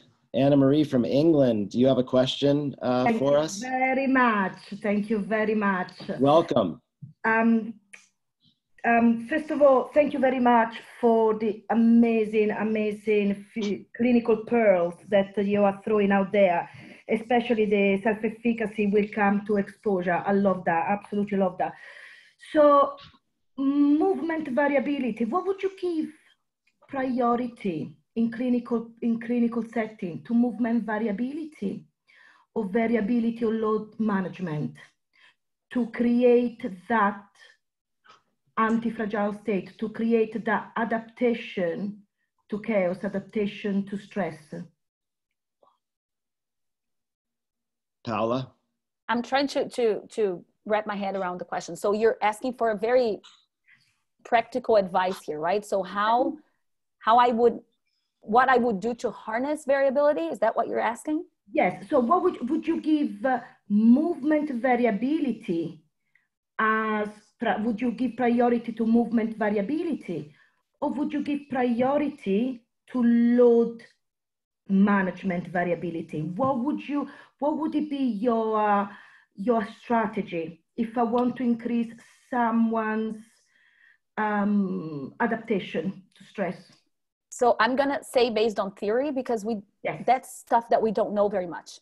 But reasoning through theory, I would say both would accomplish different things. So sometimes using movement variability is your way to providing that system with options, different resources to be harnessed during functional performance. When you're training activity level, so when you're training components, you want to vary the patterns when you're exercising, right? So if you're, I don't know, if you are doing a lunge, you don't need to do a lunge just straight every time. You can turn as a way to do torsional stresses at the same time. I mean, you can vary the pattern of movement as a way to recruit different components to do that exercise. So your training component, you want to vary the pattern of movement. Pretty much actively, you're trying to reduce that variability. But when I'm training activity level, I don't want to mess with that. I just want to let these things naturally emerge, because if I start, and then I moderate the load in that case, then I play with the load when I'm doing functional training to see how that patient is able to recruit the degrees of freedom that I'm trying to make available to him or her, right? So it's no guarantee that if you get your quadriceps up to speed in strengthening, that's going to be used when they jump. You have to actually practice jumping in many ways with different loads to try and produce that recruitment. I ask because I'm always quite worried that increasing variability of movement sometimes might give the client, the person, different strategies away from where they have to strengthen. So I'm worried that they will then use those as preferred strategies because the original movement pattern might not have, might not be enough strength. So that's why I'm asking. No, that makes sense. I mean, one of the things that I see over and over in my research on the different tasks is that, for example, individuals with ACL injury, or individuals with low back pain, or individuals with cerebral palsy, when you have them do a task under different conditions, it's striking how less variability they show in the movement sometimes, right? So if you're an athlete that has high risk for ACL, when you land, you're going to tend to land every time with the valgus. So I'm not saying practice the valgus. That's not what I'm saying at all. But when you're practicing landing with them, that's not the time to say, careful with careful with the valgus. That's not the time, because then you're going to push their focus to the micro components of the movement, right? So the biofeedback that we're, that my colleague, I'm part of the team, but the people that are leading this development is Mike Riley and Greg Meyer. Mike Riley is my colleague at my department. Greg Meyer is at Children's Hospital. That biofeedback that they're developing is to practice a good form for squatting and landing, but without ever telling them any instructions about how they should do that, right? They just have to produce the square. So you're practicing the good form, but they are free to decide how they're going to work with their body to produce that square. There are many ways you can squat and have lower valgus loading, and you let them discover that, guided by the visual feedback. Thank you. So I agree with you that, you don't want to reinforce patterns that are already the one they have. You want to increase the degrees of freedom available. That's the point. So if there's one that they already do and do well, there's no need to push that pattern, right? Yeah. Thank you. Paula, you remind me of a quote from Boo Shagnatter, a great sprint coach from Baton Rouge, Louisiana at LSU, who says, "Diversity is the injury protection guardian." I love that. And what I'm hearing from you is it's also a performance enhancer. So yes. We don't just think of stress to build robustness and adaptation in the elements, like the muscles, the components, to enhance performance, but also variability, since in reality, environments are always changing, especially like a game like soccer, where it's so complex, so many different players. Mm-hmm. Golf may be a little different because many times they may have a flat lie and it's just the person and the ball. There it may be more the mental, and what you said before, the variability helps you handle choking. So we need these things. But I wanted to share a quote from Nirit Rotem from Israel. "Motor learning, please don't correct movement. Instead, encourage creativity and new movement task solutions. Don't be the instructor telling someone how they should move. Less control by us and more guided exploration if needed by the learner." So I wanted to ask you to comment on this. So Nick, I think that's completely in line with what I am saying, but I'm not a trainer, right? So I'm not the best person to be answering this question. Nick, on the how, he has such creative solutions to push the athlete to explore options without focusing, the language he likes to use, which is great, focusing on the micro, right? So he doesn't want people to focus on the nitty-gritty details of the movement, because he knows that hampers learning and performance. So he, as a coach, educates the athlete's intention. What should I try to feel when I do this? Because when I feel that should constrain me, right? That should harness my interactions with the environment. And he uses instructions for that too, which is fine, right? I'm not saying no instructions at all here. It's just we need to be careful about the types of instructions that are helpful. And then Nick has many ideas. And he also, it seems, I mean, I heard him yesterday, he's open to testing. I mean, we don't know, but it makes sense. It's coherent with the theoretical knowledge that we know about the movement system, that providing instructions is a way to harness your movement system. But we need to be careful about what instructions that we're giving, such that we're not taking away the creativity, the potential for varying how we're doing things to protect ourselves, right? To protect our bodies. And I go from the presupposition that our biological movement system is pretty smart. So when you say value the individual, I say that at a very concrete level too. Think about, as an example, and you can shut me up if I'm talking too much. Can I give this one example? Go. Children with cerebral palsy, they walk pretty much like we run. They jump on top of the foot that has what we call the spasticity. And we try to say, oh, this person needs to touch the heel on the ground. But the reason the system found that solution is pretty amazing, because they are bad at generating force but they're pretty damn good at conserving energy because their tendons are long and stiff. So by jumping on top of the foot, they're actually conserving the energy the best. So what your neural system does is exploit the resources you have. Does that mean I don't try to give the cerebral palsy child more resources? No, I try to give them more resources. What I don't try to do is to make them walk in a way that I think is the normal, because I think their brain is smart enough to sense the resources that are available, given a child wanting to do a task. If I want to if I want to move forward in space, my body has resources and my brain is good at harnessing them. That's the point, right? So you want to give people resources, but we want to figure out ways through instruction, through constraints, to harness those resources the best that the person can, not the way I think they should. Paula, would you speak briefly about this graph here from your paper on climbing athletes? Yeah, So the climbers, it's very interesting. I was in Prague recently, and we have some world-renowned climbers there. And looking at your study, obviously you can manipulate the targets and make things easier or harder by challenging them to take different routes. So I was curious to hear how you're applying that. So this is interesting because Adam Kiefer and I started with this idea of antifragility and this way of creating these response curves. And we presented this work at a conference in Barcelona, Complex Systems in Sports.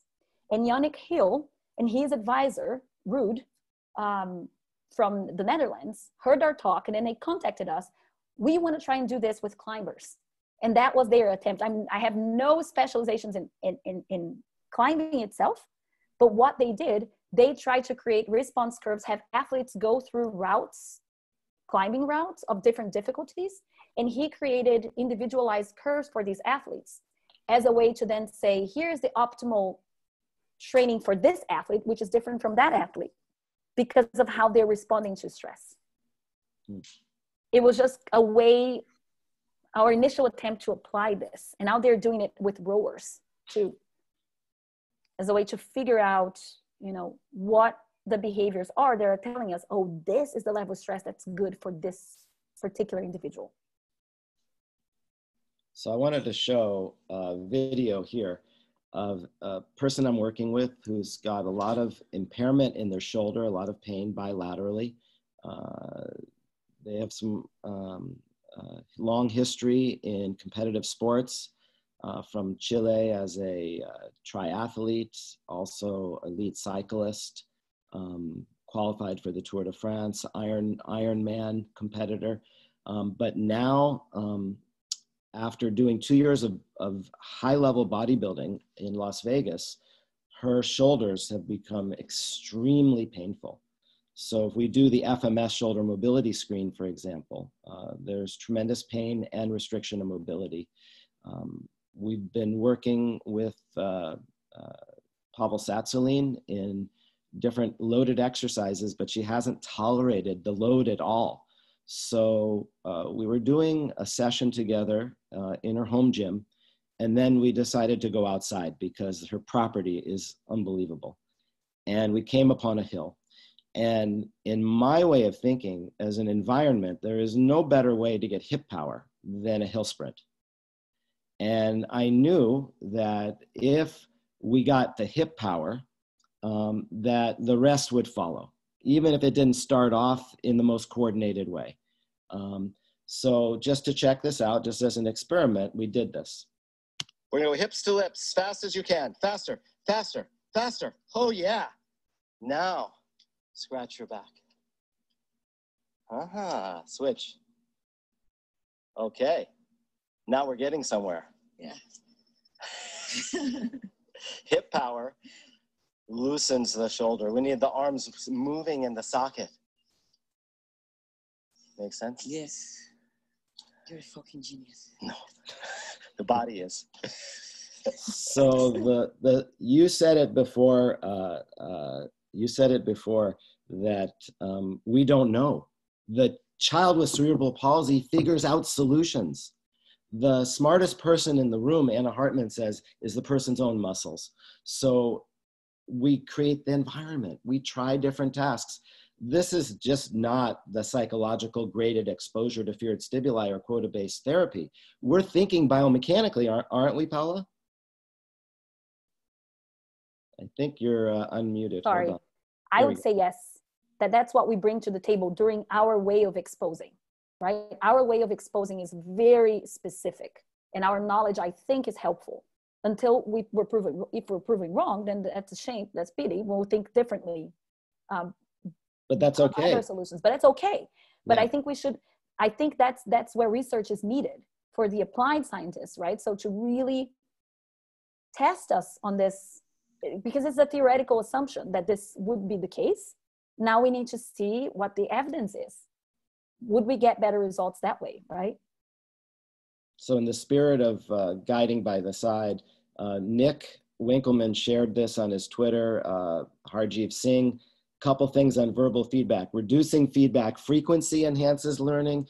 Delaying feedback is beneficial. Concurrent feedback is not effective.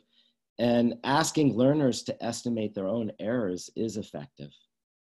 I found this list to be very, very, very thought-provoking, and I never would have seen this if it wasn't for Nick's recommendation. But packed in here, these ideas on less is more, even delaying the feedback, and then asking learners to estimate their own errors is effective. Matt, I'm curious, from your perspective, how you transcribe that into building that relationship or that bond with the person to empower them. Wow. Okay. I'm still processing a lot of what Paula said. So is the question that you're asking about, sorry, you'll have to repeat the question. Final bullet, asking learners to estimate their own errors. So oh, yes, asking the person to be doing, like the child with CP, they figured things out. The athlete uses different strategies all the time. When we put a person in a novel situation, we're using variability, we're changing the environment, changing the task, we see what works and doesn't work. It's nice to debrief. I know Dan Paff talks about this a lot. We always want to ask the person, did that feel better? Did that feel worse? Did that give you different ideas for how to solve the problem? Did you feel more vulnerable or less vulnerable?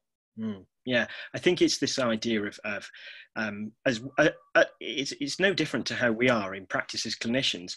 The ability to reflect, the ability to look on your own experiences and be honest with yourself is one of the best things that we can do when we learn and we support others.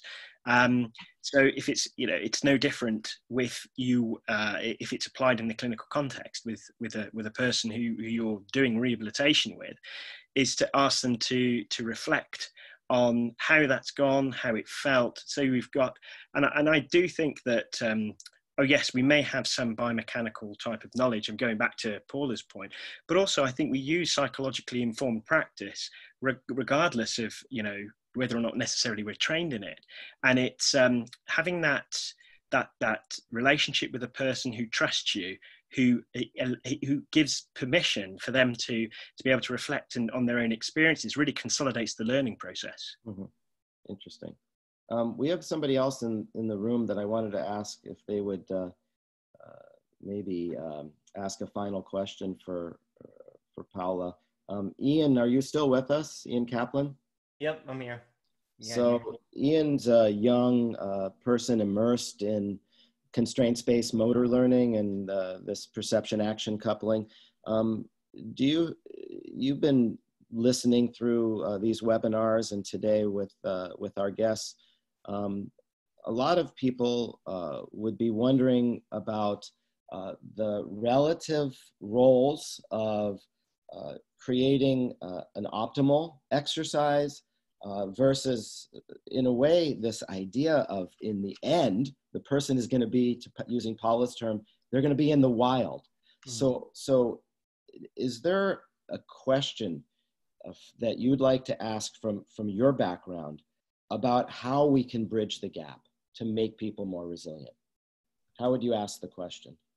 I would ask the question of, I imagine this scale of controlled environment versus uncontrolled environment.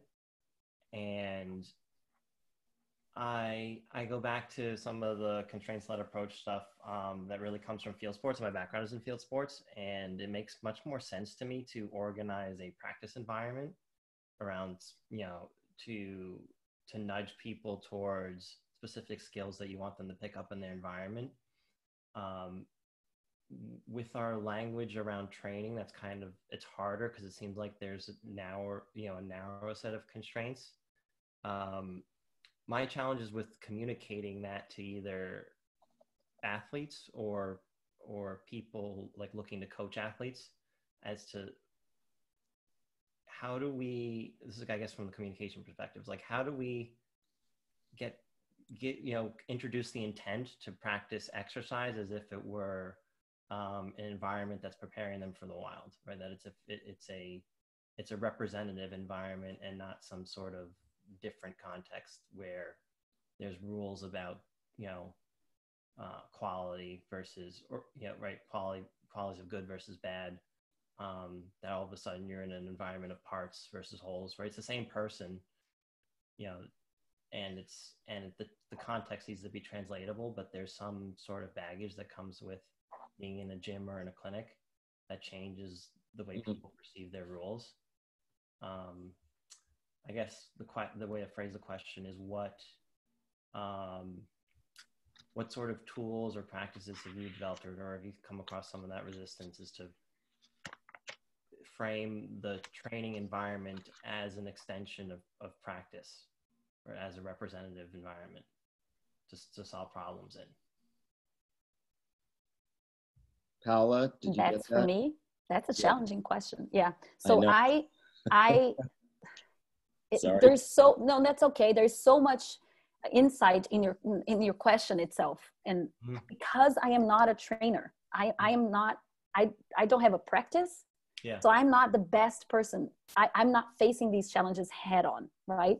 And I'm just so grateful that for the first time, I mean, that paper that Craig really liked on human movement science, we submitted that paper to probably about 5 or 6 clinical journals. They didn't even send to reviewers because they didn't think that was interesting. Wow. Because theory, who cares, right?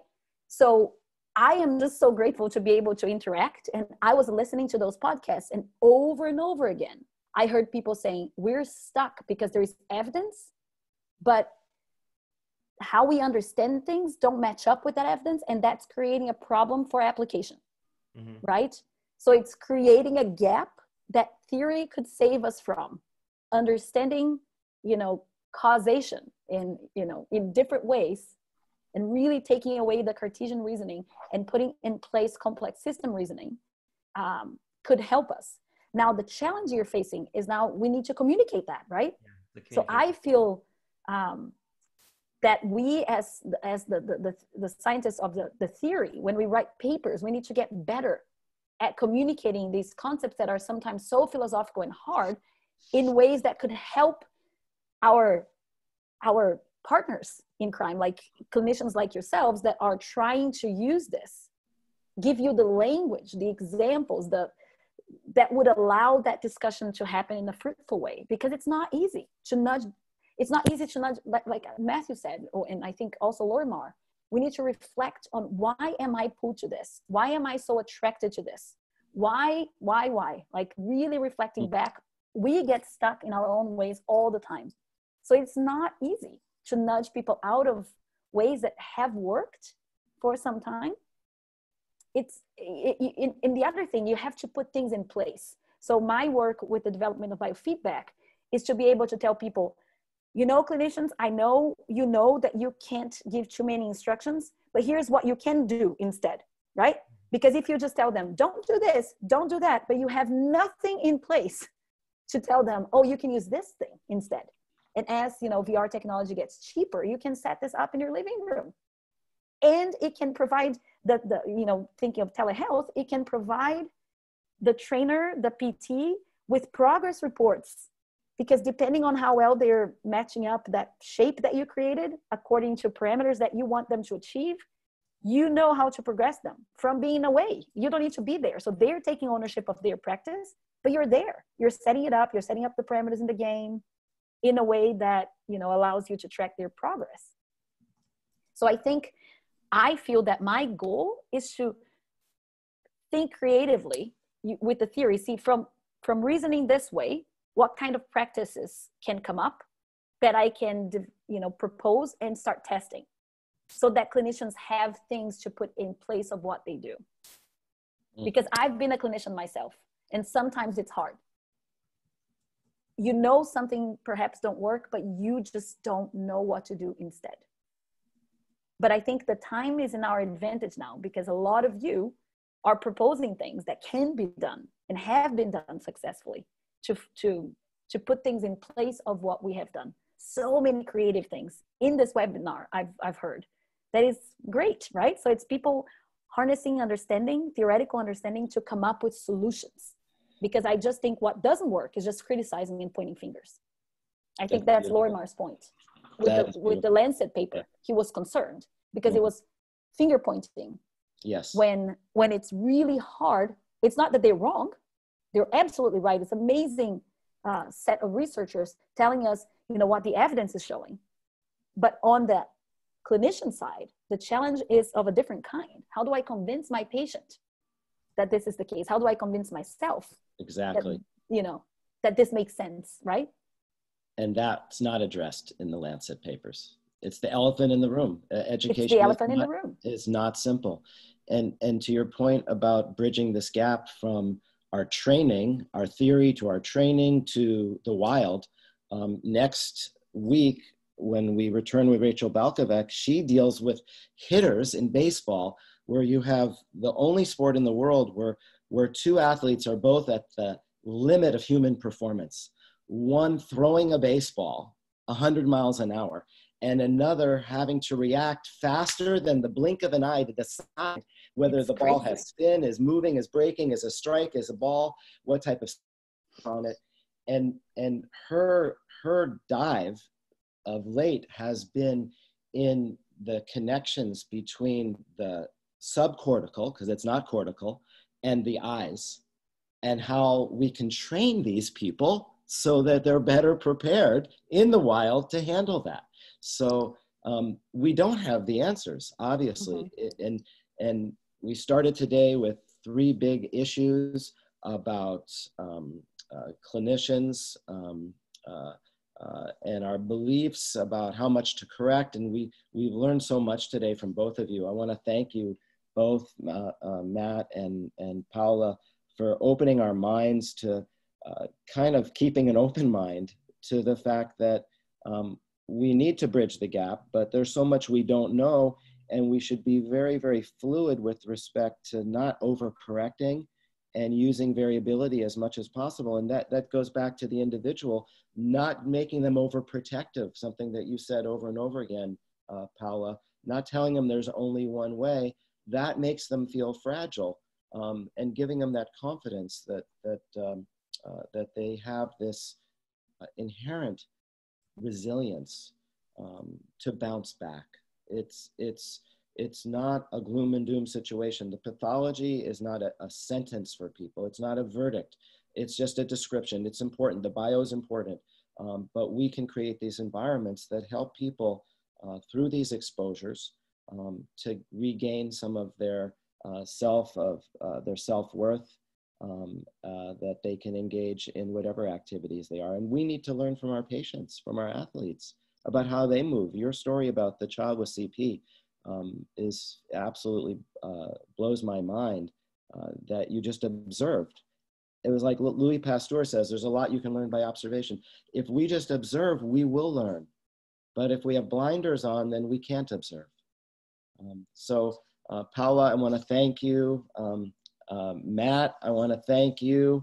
Our audience all over the world, we still have 138 people that are with us. I want to thank you. On Mother's Day, we should all go and call our mothers, hug our mothers, kiss our mothers, and also all those people that are social distancing, all the elderly people, all the people suffering in the hospitals. If we can reach out to send love their way through this transitional period we are in now, where we start to venture back, but not everybody is venturing back. So we'll see you next week with Rachel.